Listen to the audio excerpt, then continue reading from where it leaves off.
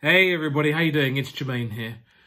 You know, one incredible topic that I've been reading a bit about recently are ways to almost hack happiness. You know, when you think about it, like conceptually, hacking happiness, it doesn't really seem to make sense because you think to yourself, you can actually pursue a lot of your life trying to be happy. You can pursue different things, options, commitments, people, whatever it may be. So how do you really actually try to get yourself to narrow down and have a chance to almost increase your happiness pretty quickly? You know, one really fascinating thing that I've had read about and heard was from Jordan Peterson. Now, Jordan Peterson looked and said, we sometimes define ourselves in terms of the jobs that we do. And so when people do that, you think about the job as almost being a part of who you are, what you are. But actually, sometimes its ability to actually offer you something like happiness is quite low. And so through this process, we may sometimes look to yearn for holidays as a bit of an escape. There are different activities, vices, whatever it may be that you yearn for again as an escape. And you struggle to sometimes find this happiness. What he contends is that we should actually be looking at the more almost basic day-to-day things that we do as a way of getting ourselves closer to happiness. And he says the way your partner looks at you in the morning, the engagement that you have with your family over breakfast on a regular basis, you know, something that you repeat daily, whatever it may be. It could be going to a particular coffee shop and talking to the same barista. It could be going to the same place for lunch. Whatever it may be, there are small daily things or almost daily things that we do which are part of our fundamental relationships. Again, it might be the way your partner looks at you. It might be how you are with your parents. It might be your engagement with your child or children, whatever it may be. He says, make those things pristine. His word was pristine. It really stands out. He says, make those things pristine and you will very quickly be able to see your happiness improve. It's an incredibly powerful thought. And many times, if we actually went and gave ourselves that challenge and said, what are the absolute key things that we really, really, really need to get right?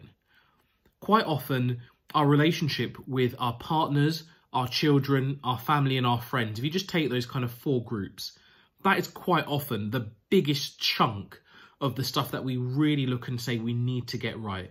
As in a non-negotiable, we want to nail it, we want to make sure that thing is okay. You then probably add in things like your own personal health.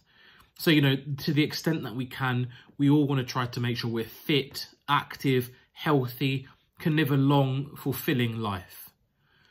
Then you may add on other considerations. So, for example, the way in which we create our homes and the way in which we have all of the nice experiences in life. Let me put it like that.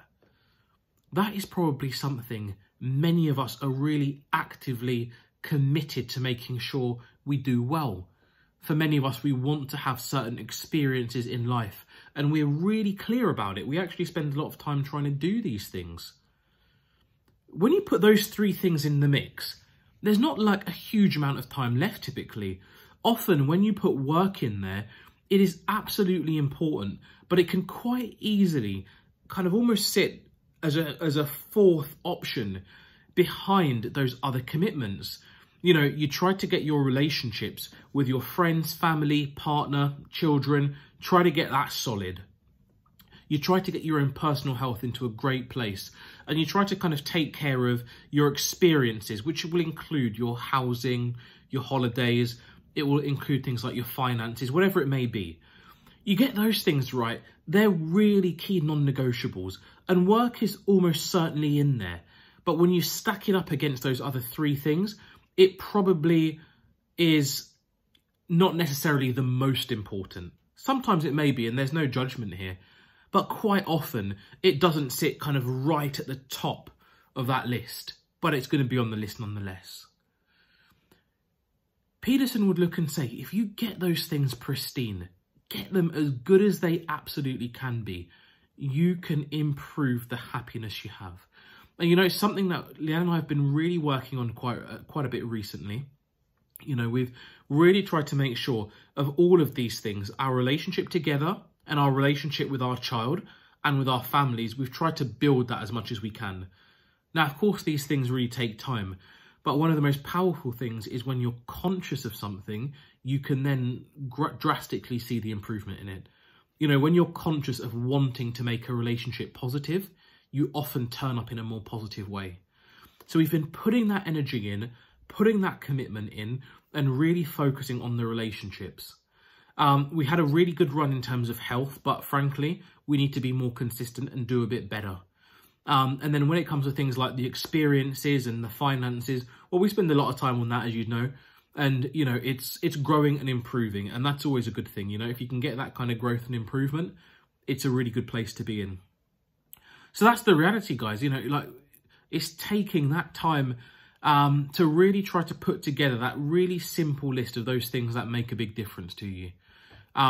Between relationships, health, making sure your experiences are on point, and the work. Often, if you kind of get the balance between those things on point and you try to make them as pristine as you can, the benefit has been incredible. And I think for us, we have almost deliberately tried to focus on, certainly on the relationships as well as the experiences. And strangely, as a result, the work seems to have almost followed suit and been improving. And the next big focus is to make sure that we can get the health to the point that we really want it to be in. And of course, the biggest test there is going to be really consistency. It's all about doing the right types of things over a long period of time on a consistent basis. That's the real key. And frankly, we've fallen short of where we want to be, and we're looking to improve. Look, I just want to share that with you guys, because if anyone is out there just working through on that self-improvement, wondering how to really kind of maybe drive through and almost shortcut or hack happiness a little bit, you know, maybe try this out. Put together that list of things that you've really been, that you really think are the big things that you'd want to get right in life, that are your priorities in life. Put it together. Think about those that really sit at the top of the list. Make them pristine. Think about those things that you repeat on a daily basis and where you could get them to be in a great position. Make them pristine. And I really hope and pray you find some luck and success and added happiness through that process. Speak to you next week, guys. Have a fantastic week ahead and look forward to catching up. Take care. Bye.